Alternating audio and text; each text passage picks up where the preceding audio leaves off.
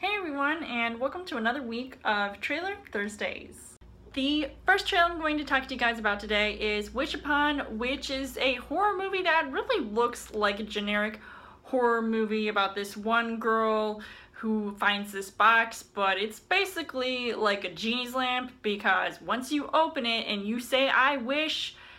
then that wish will be granted, and there could be some severe consequences to saying making any kind of wish. In this movie you do see that certainly there are some terrible things that happen to some people. I am curious to know what is all going to happen, but I hope it's at least a short movie because it really doesn't look like anything technically special, but it does look entertaining, if not maybe a little bit funny, because also, I mean, you've got a cast of Joey King, you've got Barb from Stranger Things in this movie, and even Ryan Phillippe, so who knows, I mean, this might be at least a decent movie, but I'm not gonna waste my breath thinking that it's going to be anything,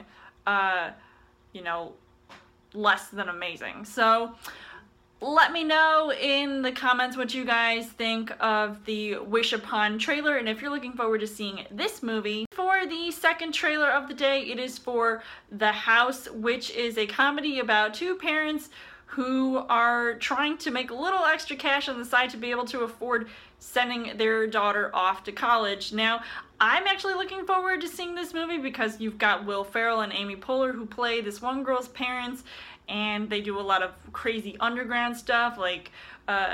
playing some like poker games and making a strip club, like all in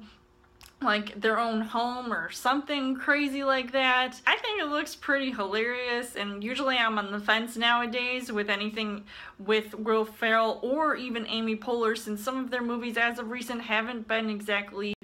my cup of tea, like Sisters or Get Hard, so I will still see this movie even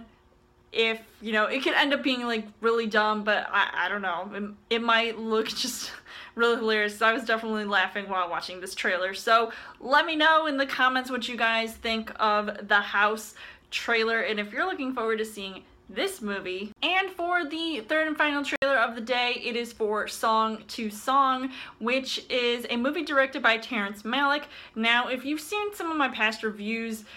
of movies that Terrence Malick have directed, like Knight of Cups most recently, I wasn't a huge fan of it, and